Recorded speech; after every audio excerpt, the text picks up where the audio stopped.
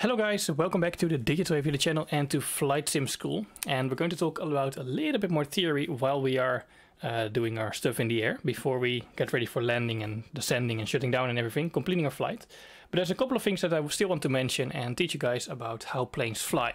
And it all has to do with what we call the four forces of flight. There are four main forces we should understand: what they do, how they come to be, what they do with the plane, how we can change them, in order to understand really what the plane is doing in the air. And that is of course some pretty valuable knowledge as you're flying a plane. So what I've drawn here is a shape known as an airfoil. This is basically if you cut a wing of an airplane from the front, so this is the front here, to the back. So this is what you get, this shape. And as you can see, it's a very peculiar shape. It is flat on the bottom. It's kind of a teardrop shape on the top. And the shape is known as an airfoil. And if the plane is flying in this direction, the air is of course moving towards the wing in this direction. So this is the front side of the wing, called the leading edge. And this is the back side of the wing, called the trailing edge. And here you have your things like your ailerons, which can move down and up, or your flaps. Those are on the trailing edge. But all of the air is moving over this airfoil. And if we take a look at what the airflow is going to do with this, let's say we have two streams of air. One stream of air is going to kind of approach the bottom side of the leading edge. So it's going to divert downwards, and it's going to divert downwards. And it's just going to go straight, follow the shape of the underside of the wing. But then we have another airflow, and this kind of hits the wing on the top side of the leading edge, and this will go over the top. Now what you maybe think will happen is that this will just go straight, like the rest of the airflow, because the air is moving in this direction. Under and over the wing, the airflow is still moving in a relatively straight line. It's a little bit disturbed by the effects of the airfoil, but a little bit above and under the wing, the airflow is still straight, in the opposite direction as to where the plane is flying. So you might think that the airflow will just go straight here as well. But then we have a big gap here, right? There's no air here because, well, no airflow on the bottom of the wing fills in that gap, and no airflow on the top. So this is not what's happening. Actually, what will happen is that, well, let's say we do have a gap. There will be a vacuum here, or in any case, a very low air pressure. And there will be a relatively high air pressure on the top of the wing.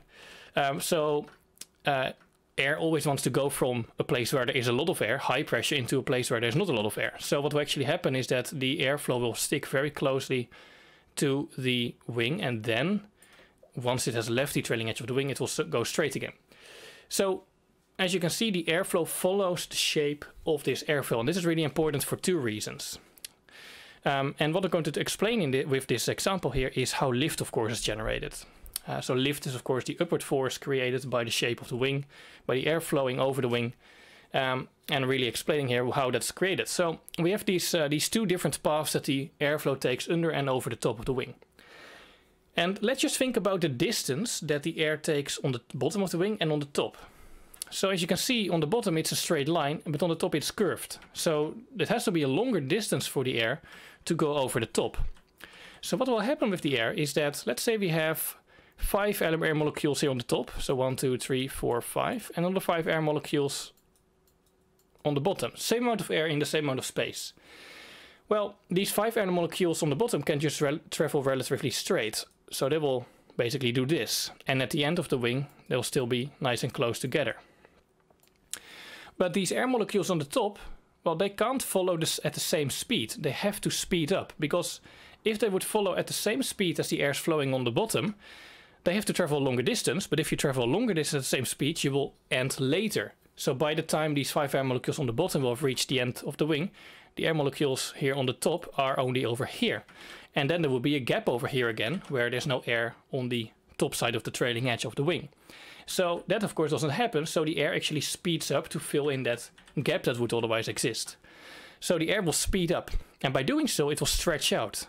Because this same amount of air has to fill a larger area. It speeds up to fill in a larger area.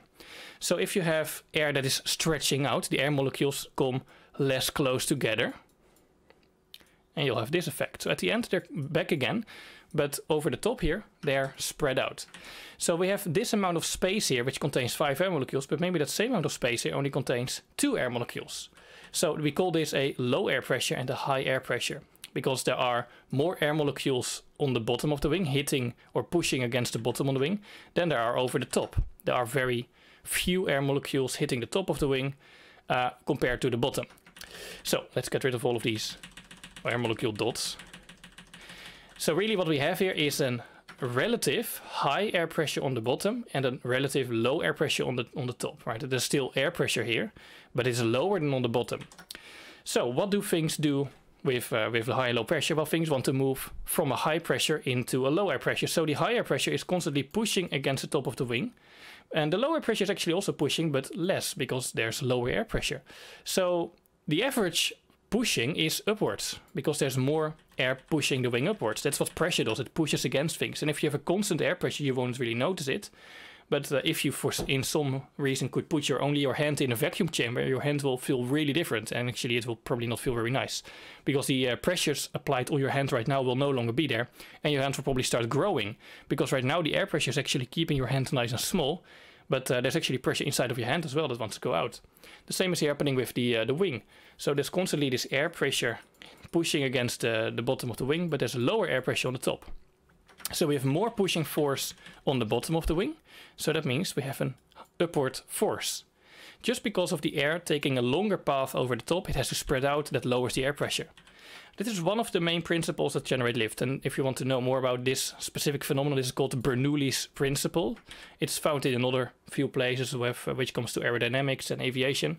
But it basically says that when air is a fluid, when a fluid moves at a higher velocity, the air pressure drops. And that's because it is spread out. And that's what we see here. So this is one of the main reasons that we have lift. We have these air pressure differences, higher air pressure on the bottom than on the top, and that creates an upward force. Now there's another big effect here, and this is has to do with the angle of attack. So what is the angle of attack? Well, if I draw a line here from the frontmost part of the leading edge all the way to the trailing edge, you'll get this line here, and this is known as a chord line. Chord line. Hopefully that's readable. So there's a chord line. Now this chord line is important because this determines the angle of attack. Now what is the angle of attack?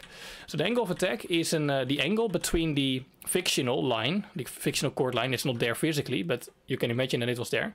So it's an angle between the chord line and the relative airflow. And the relative airflow is just the direction or the angle at which the airflow is approaching the wing.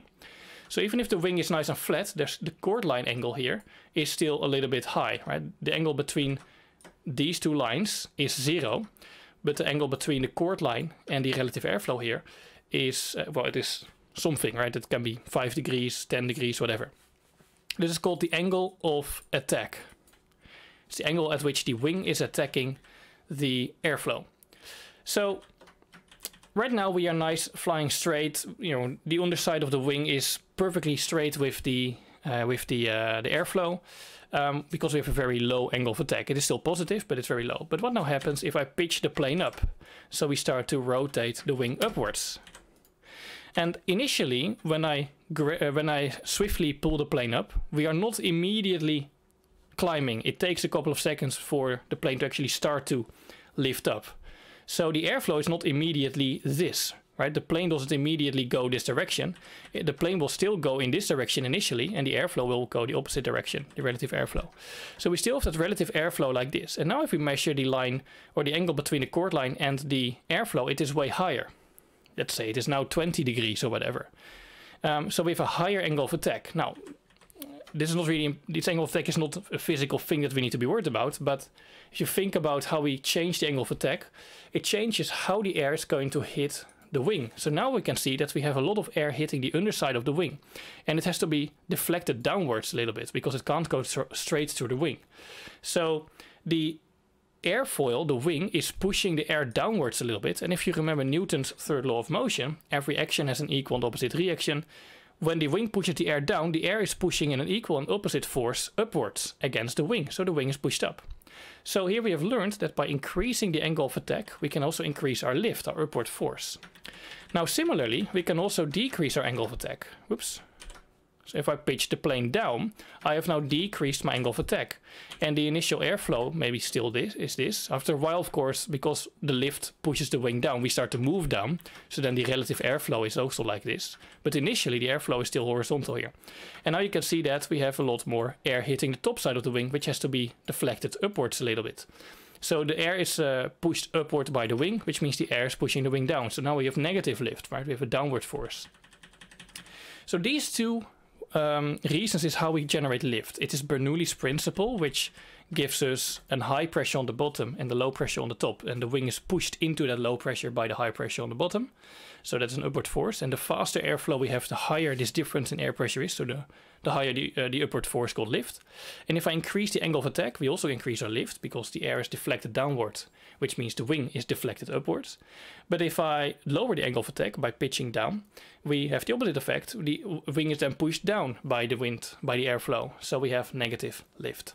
So this is how lift is generated. This is kind of the magical thing that makes planes fly. So hopefully that makes it a little bit more understandable. Now in the next video, I'm going to talk about how lift fits in with the other three forces. Remember, I wanted to talk about the 4 forces of flight. Lift is one of them.